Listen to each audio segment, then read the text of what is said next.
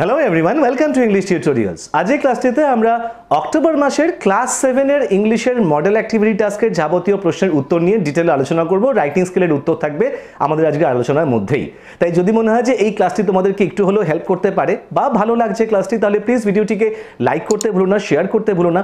আর English tutorial চ্যানেলটিকে help করতে চাইলে, সাপোর্ট করতে চাইলে please do subscribe, bell আইকনটাকে press করে নিও, যাতে ইন ফিউচার এই ধরনের literature, grammar, spoken English, writing skill বা model activity task oriented video notification তোমরা প্রথমেই পেয়ে যাও। তাহলে চলো শুরু করে দেওয়া যাক ক্লাস 7-এর অক্টোবর মাসের মডেল অ্যাক্টিভিটি টাস্কের যাবতীয় প্রশ্ন এবং তার উত্তর। অক্টোবর মাসের মডেল অ্যাক্টিভিটিতে স্টোরি অফ প্রজাপাইন গল্পের একটি এক্সট্র্যাক্ট তুলে দেওয়া হয়েছে সিন প্যাসেজ হিসেবে, এবং সেখান থেকে কিছু কোশ্চেন করা রয়েছে। দেখে নেওয়া যাক কোশ্চেনগুলি কি রয়েছে। এতে রয়েছে complete the following sentences. First কোশ্চেনটি ছিল the people were starving, so আনসারটি হবে দে কেম ইমপ্লোরিং two series to save their lives by bringing back the plenty. 2 number question ছিল সিরিজের face was worry because answer হবে she was wandering সিজলেসলি in search of her daughter প্রজাপাইন। Third কোশ্চেনটি ছিল the people prayed two Jupiter because answer হবে series told them that she could not help until she got back her daughter. এরপরে বিয়ের দাগে কিছু question এবং তার উত্তর জানতে চাওয়া হয়েছে। ফার্স্ট কোশ্চেনটি ছিল হু ওয়াজ জুপিটার, আনসার হবে Jupiter was the king of gods. Second কোশ্চেনটি ছিল what did the people implore series, answer হবে the people ইমপ্লোর্ড series to bring back the plenty to save their lives. Third question ছিল what did series tell the people, answer হবে series told the people that she could not take care of the earth until she got back her daughter. এরপরে 2 নম্বরে কিছু grammatical problems দেওয়া ছিল do as directed heading দিয়ে। First কোশ্চেনটি ছিল don't it the rotten apples, এবং এই স্টেটমেন্ট থেকে পার্টিসিপল অ্যাডজেক্টিভকে আইডেন্টিফাই করতে বলা হয়েছে। শুধু এখানে পার্টিসিপল অ্যাডজেক্টিভ কোনটি না রটেন কথাটি। এর পরের বাক্যতে মোডালের নেগেটিভ ফর্ম দিয়ে শূন্যস্থান পূরণ করতে দেওয়া হয়েছিল। উত্তর হবে I am sorry I can not, এটি হবে can মোডালের negative form, I can not help you. Third কোশ্চেনটি ছিল হিজ অ্যাপ্লিকেশন ওয়াজ রিজেক্টেড। এখানে রিজেক্টেড ওয়ার্ডটির অ্যান্টোনিম অর্থাৎ বিপরীত অর্থ দিয়ে, বিপরীত শব্দ দিয়ে এই বাক্যটিকে পুনরায় লিখতে বলা হয়েছে। রিজেক্টেডের বিপরীত শব্দ হচ্ছে অ্যাকসেপ্টেড, তাহলে আনসারটি হবে, কমপ্লিট আনসারটি হবে হিজ অ্যাপ্লিকেশন ওয়াজ অ্যাকসেপ্টেড। ফোর্থ কোশ্চেনটি ছিল বুমরা বোলস ডিগ্রি, অ্যাডজেক্টিভের ডিগ্রি দিয়ে প্রপার ফর্ম দিয়ে শূন্যস্থান পূরণ করতে হবে। যেহেতু এখানে দেখো দ্যান রয়েছে, তো সেই জন্য এখানে অ্যাডজেক্টিভের কম্পারেটিভ ডিগ্রি ব্যবহার হবে। তার জন্য এখানে আমি ফাস্টার কথাটাকে ইউজ করেছি।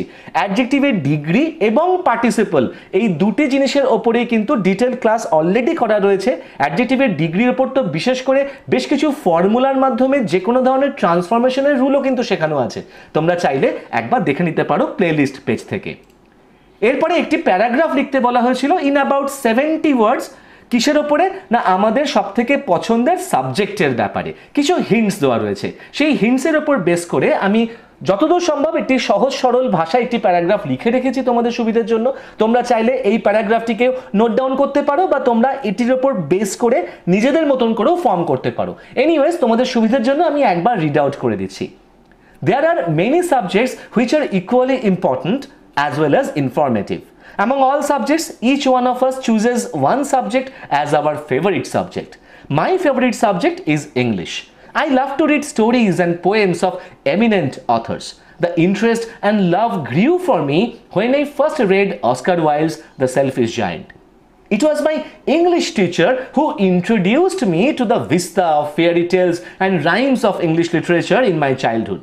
Later, my father bought me books on every special occasions as gifts, and gradually I lost myself in the world of literature. Initially, my love for English was only due to the beautiful stories and poems, but now I understand its power and importance in modern world. It is the global language which is instrumental in communication of all sorts for higher studies as well as to be established in this highly competitive world. Apart from reading books of my curriculum, I usually spend my leisure time in reading various storybooks, sports magazines, novels, and English newspapers to increase my vocabulary and to develop my ability of comprehension.